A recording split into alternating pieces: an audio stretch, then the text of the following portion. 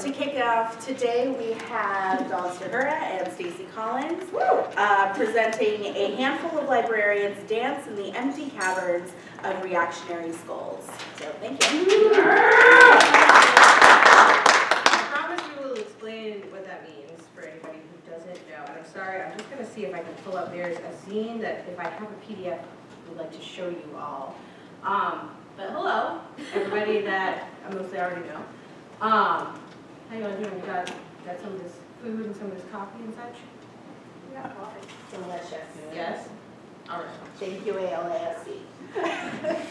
So how many folks are familiar with, well, let's actually back up farther than that. So do folks remember about 2-3 years ago when there was a lot of sort of instances in the news of student bodies or parts of student bodies bringing demands to their administration. Sometimes it would be like, we specifically want this dude fired, or sometimes it would be, we need improvements in terms of the services that are offered here, et cetera, et cetera. Folks remember this? Yes. Yeah, this was happening all across the nation. I do not remember which one was first.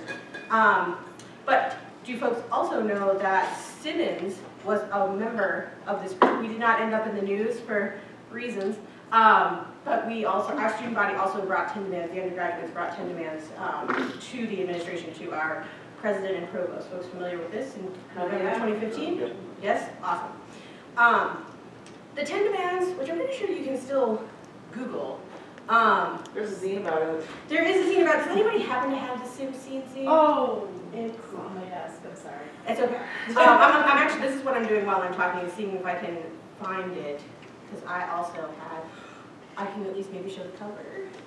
Yeah. Okay. That. Oh, you have the thing. You have it. Yeah. Because I scanned this in an attempt to eventually put it online, which got derailed a little bit, but that's okay.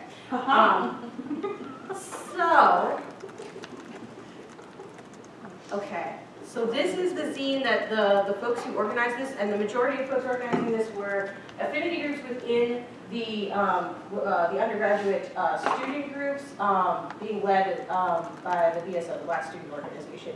And this is sort of a zine that they put together to document what happened. So the actual 10 demands are in here, lovely forward. They were great. So they started out by doing a very awesome sit-in that kept getting people, like they kept having to make the circle bigger and bigger and bigger inside Common Grounds. It was great.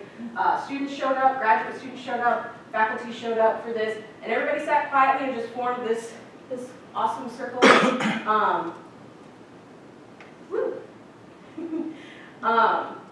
And then the 10 demands were handed out. They did not make nearly enough copies because of how many people showed up in support of them. But they handed out copies of the 10 demands and they were read out loud. And to their credit, our president and provost came, the plan was to go from this to the president's office and read the demands there, but to their credit, the president and provost came to Common Ground so that the students didn't have to go anywhere. So they were read here by the entire group of folks who were doing this at the park. And then are they in here? All right, so this is probably my favorite part of the scene, but with all due respect, Ms. Convoy, for folks who don't know, Katie Convoy is our provost. Boo! Ooh, and that's, yeah, exactly. So after this, there were a number of community gatherings to sort of discuss the demands, to discuss student experiences and what the demands being brought to the administration was sort of about. And our provost got up and essentially said, and what I'm sure she thought was a very like solidarity kind of move, said, you know, we really want to address these issues, but we need your help, right? We don't know there are issues until you tell us, da-da-da-da.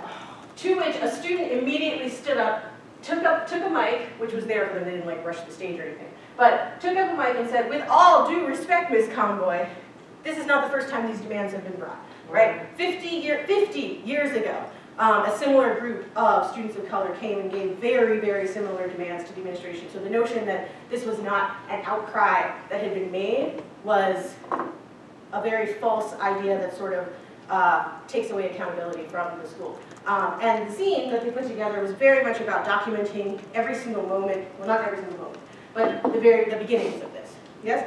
So the actual demands are in here. Most of them relate to support services or support resources for students of color, and also hiring more representation on the faculty, et cetera, and just a lot of general common sense things that should already have been happening. So they are, and even right now, we're still working, the administration is working on meeting the 10 demands in their various ways. But after this happened, we had these community meetings where this awesome mic drop happened. But there were more than that. They happened for months, where a community meeting would happen sometimes like once every 2 weeks, but at least there was at least one happening every month where discussions were happening. But the discussions mostly turned into venting sessions, where the administration kind of wanted to talk their way, not out of the demands, but sort of like reframe them as like, oh, you know, you've mentioned this as a problem, but really it's this thing, and we actually can address this kind of easily. And students being like, no, we said what we said.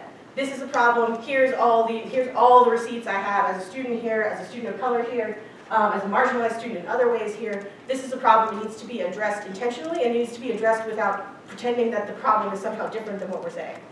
And out of this came a lot of discussion from the students of not only what they were experiencing, but this double burden of, I also have to prove that the oppression is happening.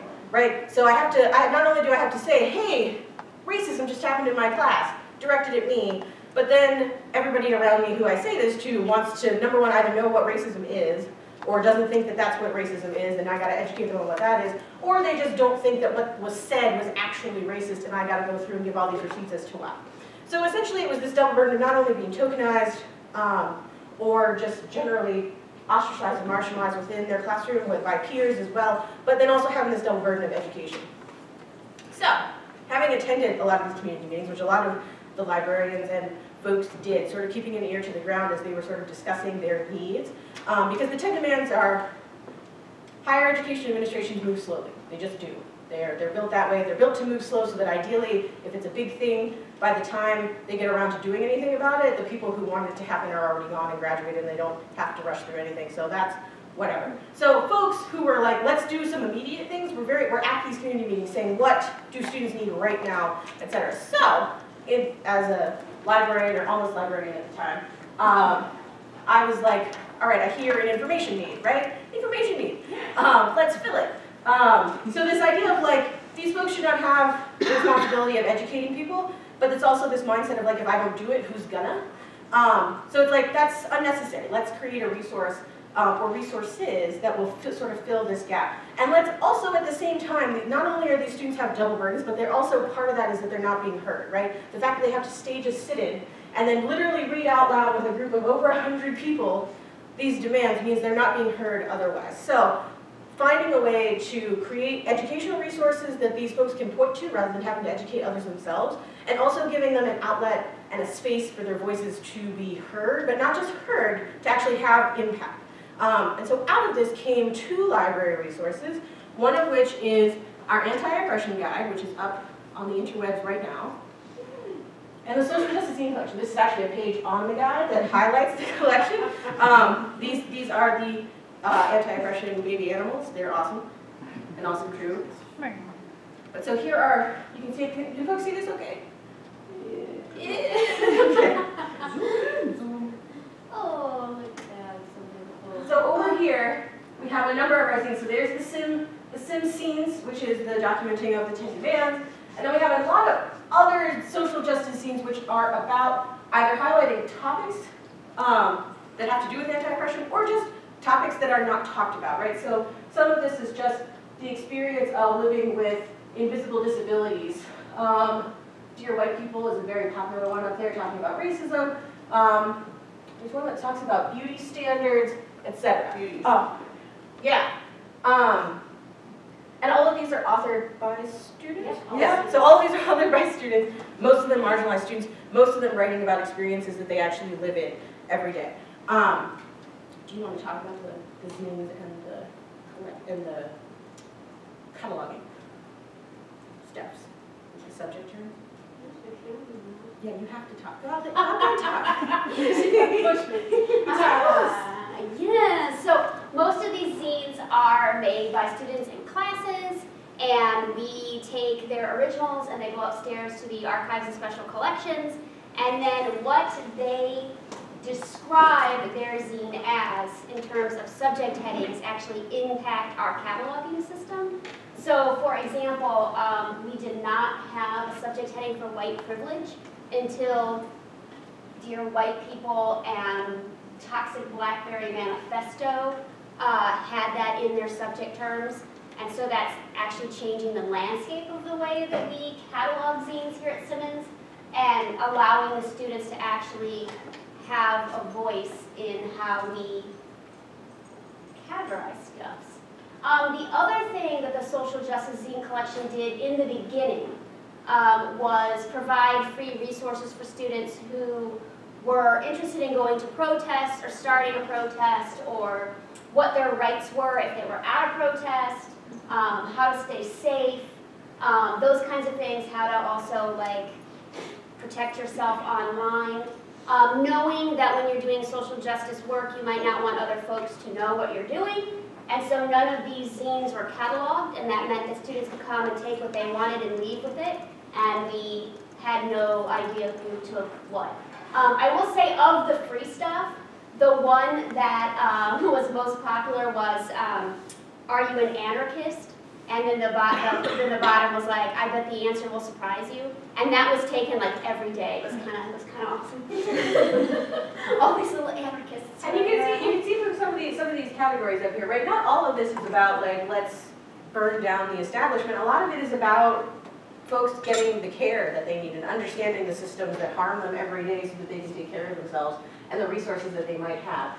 There's also things for folks who are trying to burn it down, but burn it down as safely for themselves as possible.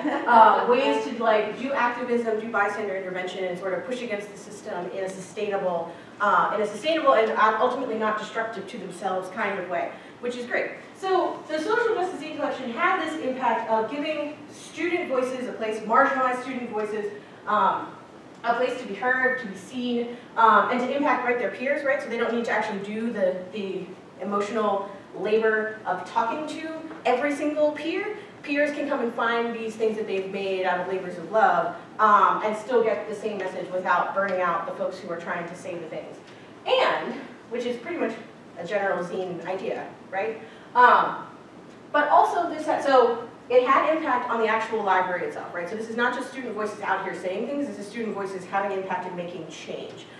So being able to change our subject terms to use things that our normal cataloging systems don't include is an impact in the way that the library does what it does.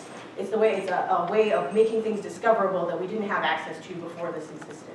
And also, this has inspired a number of classes, well, this plus Dawn going and talking in everybody's faces, has inspired a number of classes to use zines not only as reading assignments, like read this and gain information and talk about it, but also using zines as assignments, like folks make zines as part of their course, as part of completing the learning objectives of their course. So we've got like sociology courses where obviously this makes a lot of sense that it fits in, but I've also got my folks, the social work folks, are also using this as zines as a way of putting together information that's not a paper, right? So a little bit more creativity that you can put in here.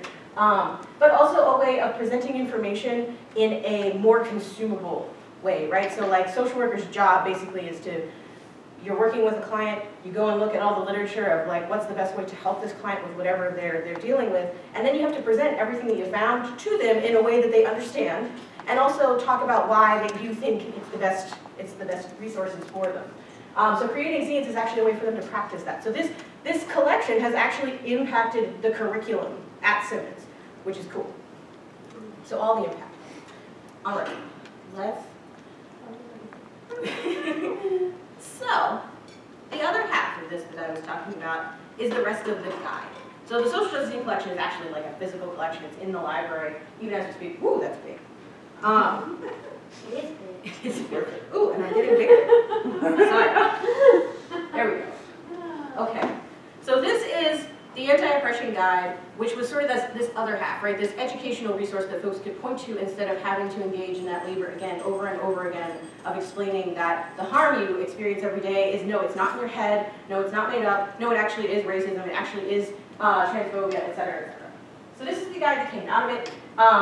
It does not follow the rule. For anybody who likes LibGuides or works with LibGuides or is wondering and wants to play around with them, this is not what guides are supposed to look like. It breaks all the rules of like user experience and usability. There's a lot of scrolling involved. There's tons of links. This breaks all the rules in terms of a good guide. But what it is just a big curated box of information for folks who are either at the start of their learning about anti-oppression, or folks who are looking for more voices to follow, more discussions to sort of read about or be a part of. So this is not a comprehensive guide, and there's so many disclaimers on this thing of like, the way to use this is as a starting point, as a scaffold to be built out. The areas of anti-oppression here: anti-racism, anti-transmisia, anti-ableism, anti-Islamophobia, anti-Satanism, anti-queermisia. These are all areas that are conversations that are key here at Simmons. They are not all the ways that you can oppress people.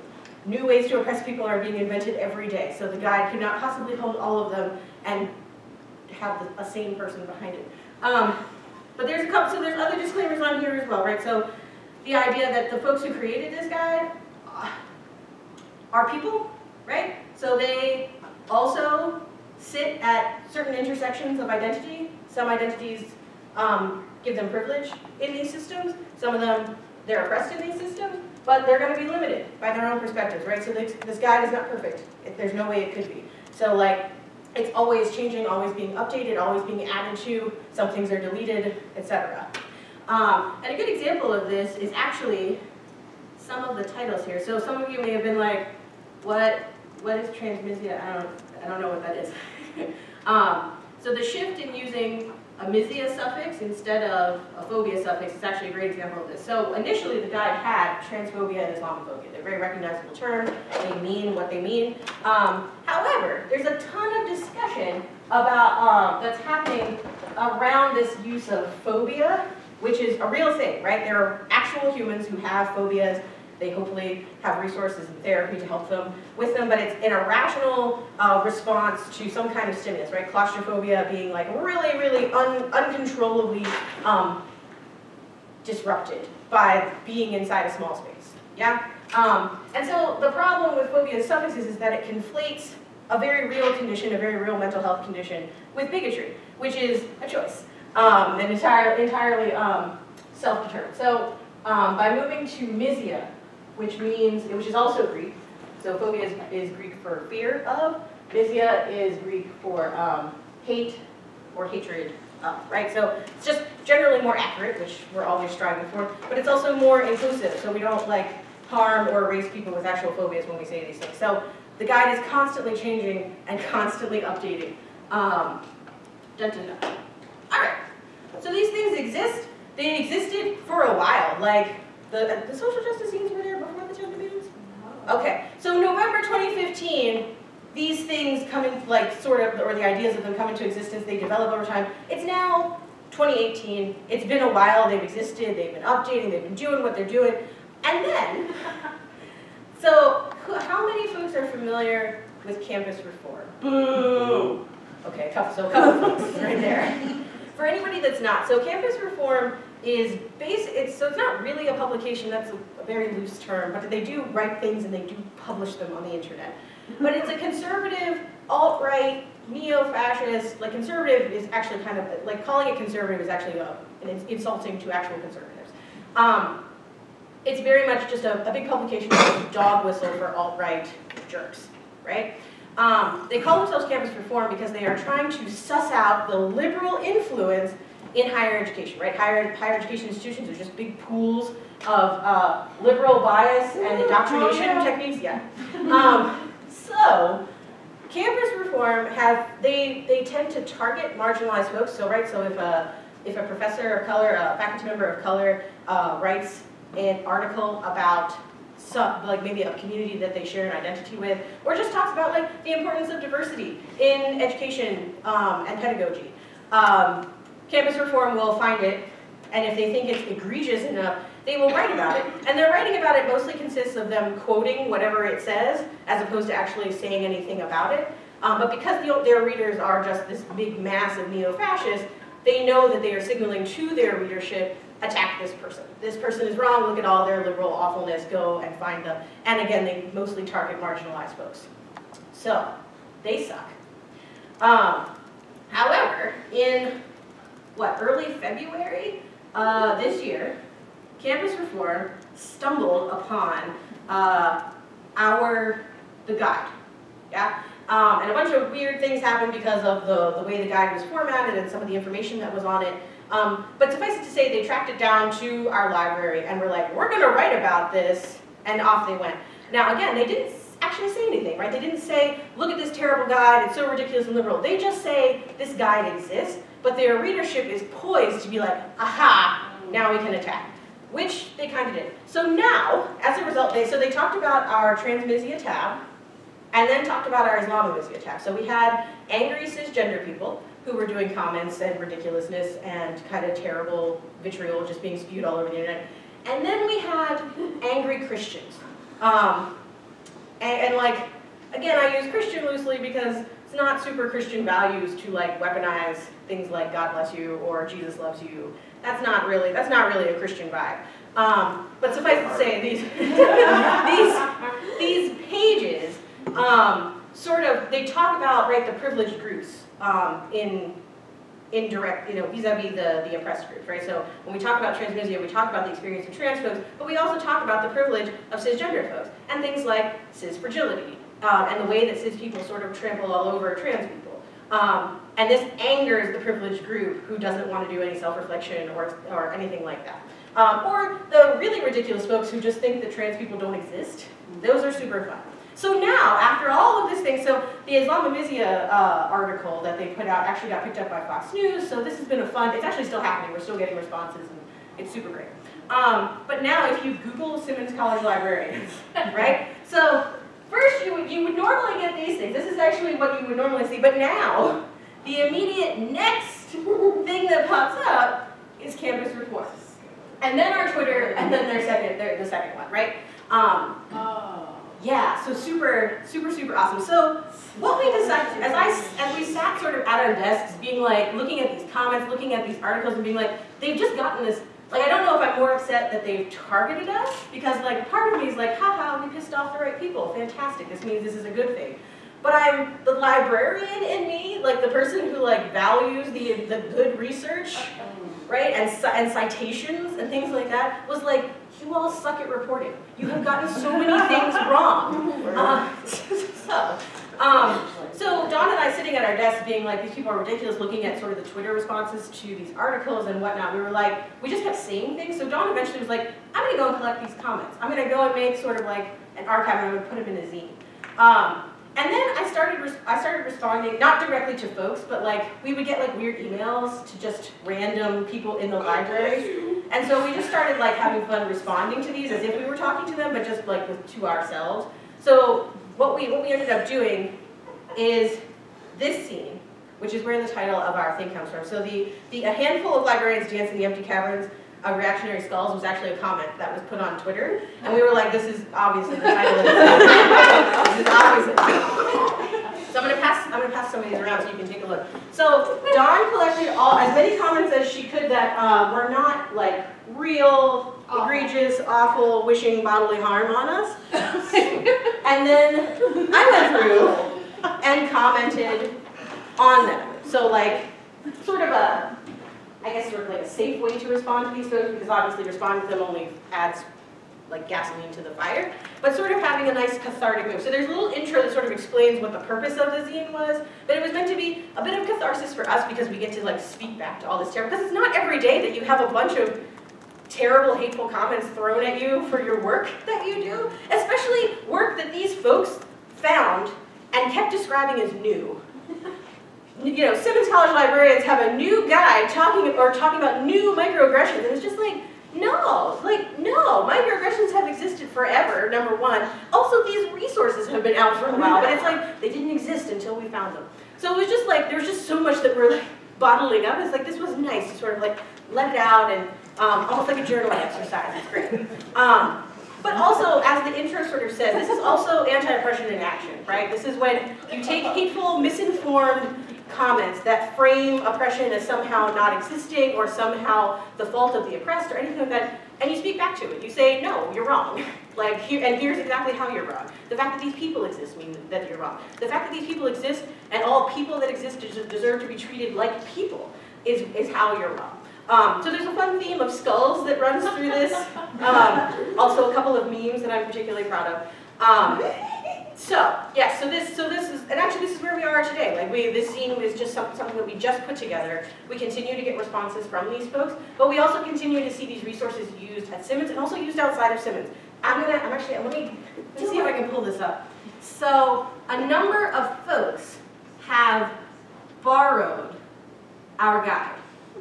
Like officially borrowed. That's the way the LibGuides platform works, is they ask for my permission just in case, and then through the platform they can actually copy the entire guide or any pieces of it that they wish. So let me see if I can find some of them. Anti-oppression. Okay, so there's ours, right? And these are a couple of pages that are ours. But then we have some other places, right? So the New York Institute of Technology has borrowed some of our resources, some of our definitions, some of the links and stuff that we posted to make available to their students.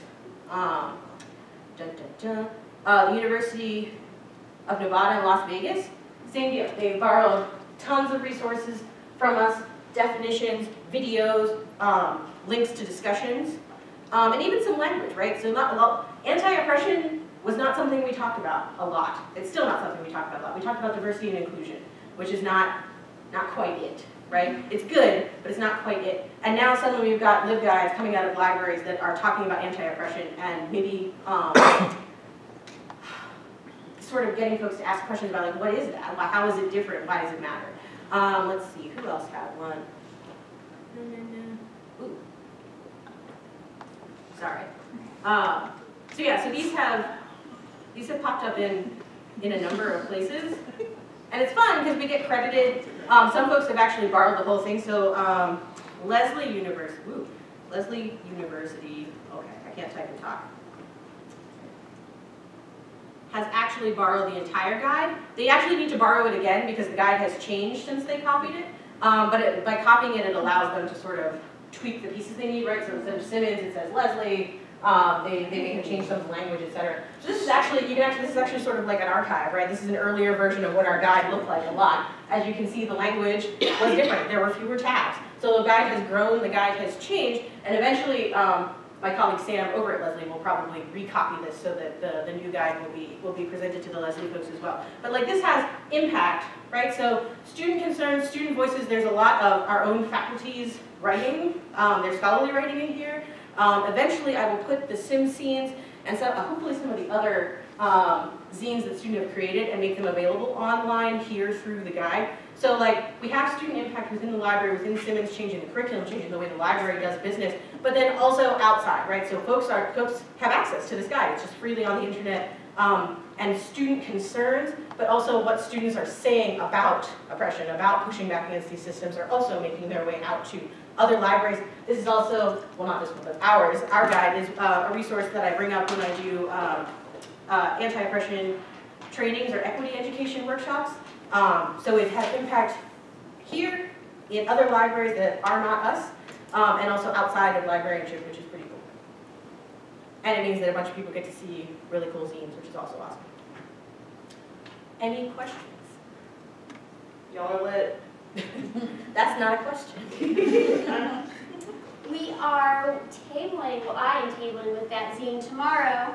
And oh yes, you want to tell them about the... Any of the monies that we get for it will be split between the Southern Poverty Law Center and the Trevor Project. Yes. So the two places that probably will piss these folks off the most. So they're terrible, hateful comments that were meant to be like, I don't know, undermine the usefulness of both of these resources and the zines, etc., is now going to produce money that goes to organizations that shut them down. So that's cool, yeah?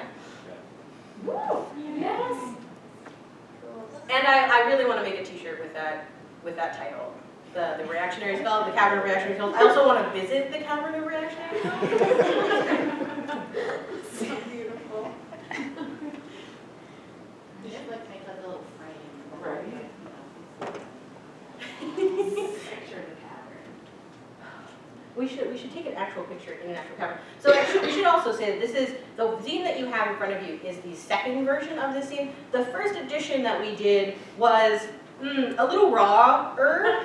It was a little, like for instance, instead of hateful comments, the comments were labeled a different, more expletive label. It said fuck stick. Yeah, which is probably more but it's also one of those things, it's like, that's your knee-jerk reaction, is like, you are terrible people, et cetera, but the thing is, not all of these comments are necessarily terrible people. They're literally people who don't know. Now, does that excuse them from hateful comments or any of that junk? Absolutely not. Does it excuse them from the impact and the harm they do to oppressed groups? Absolutely not. But ideally the impulse that we have is, no, you need to be quiet, which is sort of what the zine is like, you're wrong, you need to be quiet. And then like, let's talk about why you're wrong. Like if you're, this is something you need to relearn. If you prove that you're unwilling to relearn, then, we don't really have time for you. But if you're willing to relearn and think about this, right? Because some folks were literally like, what is this word? That was their comments. Like, what is this word? It's like, well, the guide has a definition. If only you had actually clicked on the thing that campus reform was talking about that you got so excited about. So like, there are folks who are just sort of reacting like, this is a new thing and I don't like it. It's like, all right, well, calm down. And then shut up and deal with it and learn the new thing. Intake new information. That's how the world works, right? You share the planet with these people, you'll learn about them. Yeah? So the guide it'll be available tomorrow or today? Tomorrow. You're tabling tomorrow? Or my zine. Yes. Tomorrow. Tabling tomorrow. So if you ultimately if you'd like a copy, or if you just generally would like to make a donation to either the Trevor Project or Southern Poverty Law Center, please do stop by.